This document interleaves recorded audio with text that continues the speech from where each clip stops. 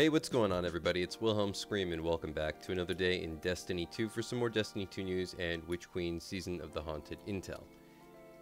Now, as I said in a previous video when I talked a little bit about the Anarchy and how the damage it is doing currently is crazy broken, I also said that I would help any solo players out there who don't have this weapon actually acquire it. It is very good at the moment for both solo and group activities, and good for ad clear as well as really good, as you could see, for boss DPS.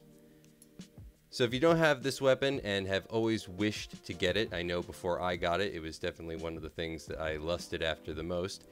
Please stick around for all the information in today's video, but before I get into all of that, I just want to remind everybody, I'm still doing the giveaways on my YouTube channel every 1,000 subscribers. All you have to do to be entered into the next giveaway is like this video, subscribe to the YouTube channel, turn on the bell notifications that's right next to the big red subscribe button, and follow me on Instagram or Twitter.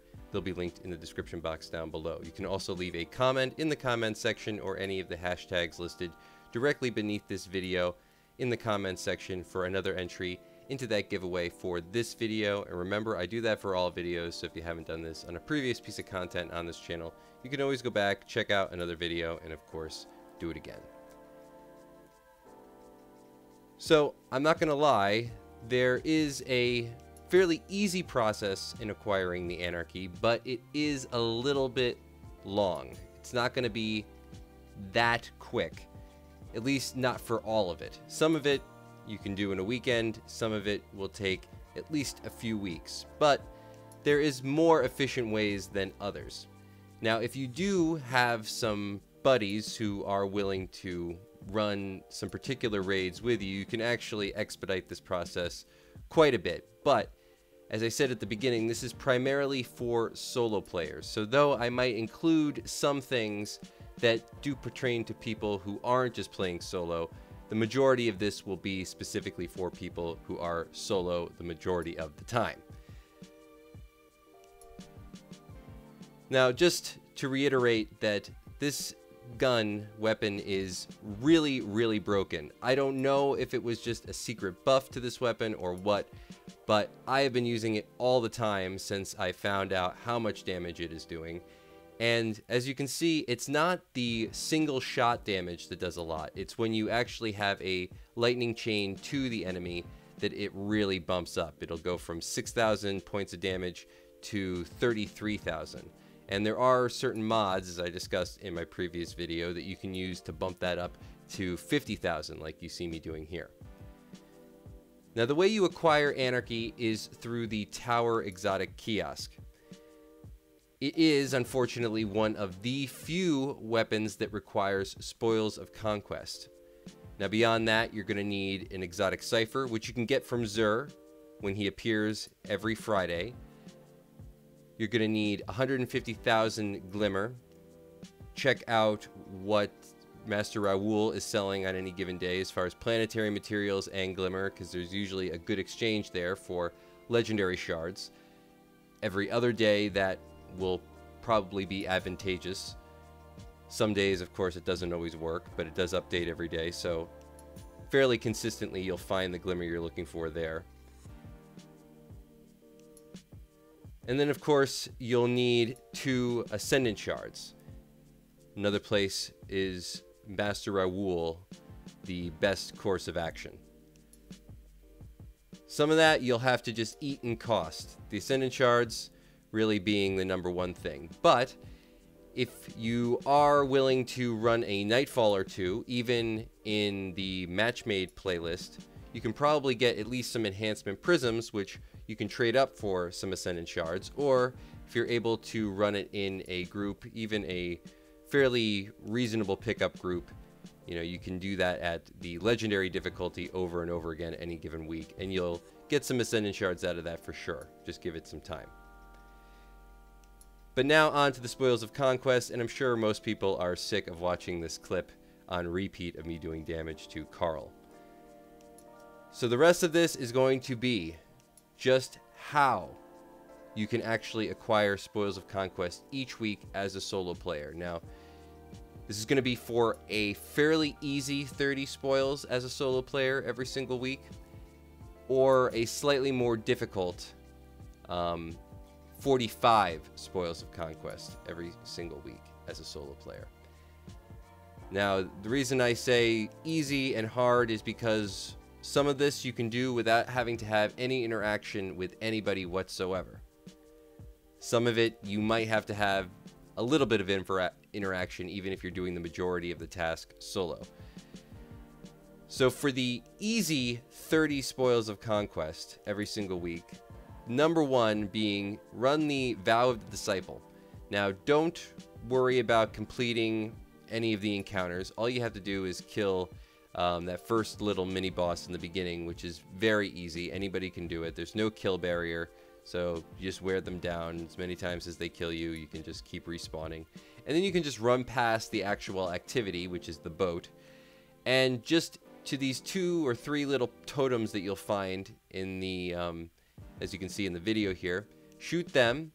You can die to the environmental damage. You'll respawn close by. Just continue forward. Shoot these nodes. Don't worry about pervading darkness. And you can get the first secret chest, which will award you 5 Spoils of Conquest every week per character. So that's for that easy 15. And it's so easy to do. It's not worth doing it just on one character. Always do it on all 3. Even if you don't have 2 other characters, just make them just for this. Now, the second part that actually does require a glitch, the first part really didn't, would require you actually getting a checkpoint for the final boss for Vow of the Disciple. Then you can backtrack, do this out of bounds glitching, and make your way to the next secret chest. But like I said, that does require you actually having some involvement with people and actually getting that checkpoint for the final boss. The glitching in this is fairly simple as far as jumps is concerned, but you do have to be aware of where certain load zones are so that you hit them properly or you don't get stuck, as that's a problem. I've had a lot of people who have tried this after watching one of my videos have said they have. But just keep that in mind. It does require a little bit of involvement with people. Now, while I show you the route to this secret chest on the screen, I do just want to reiterate there are faster ways of farming spoils. I would say maybe the fastest way now, because all the raids are repeatable, is to just either farm the Templar encounter, which was always a really fast one, or you could even go and do the Kali encounter again. Now, Kali used to be soloable because of another glitch that has unfortunately been patched. These would give you normally 3 Spoils of Conquest. I don't know when it's the weekly rotationary raid if it gives you 5 now, but the Kali encounter through a glitch with the Anarchy, in fact, is actually really, really easy to farm. So some of the weapons are in there are really good as well, but it's definitely a good spoil farm, as well as all those other ones that I mentioned as far as raid encounters.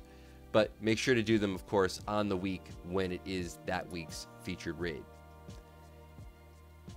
Now, the last secret chest that we're going to be going for, which I would say is very easy because you don't have to have any interaction with any other players. It's completely solo. You can do this on all 3 characters. I'm going to show you on a hunter just so you can understand that even on the most difficult of classes, as far as doing some out of bounds stuff, the hunter is still very capable of doing this. And in fact, some ways I actually like using the hunter for this glitch more so than Titans or Warlocks, simply because of that jump that I just missed right there. But hunters do, if they can make a certain distance, have a very controlled jump, which I really like.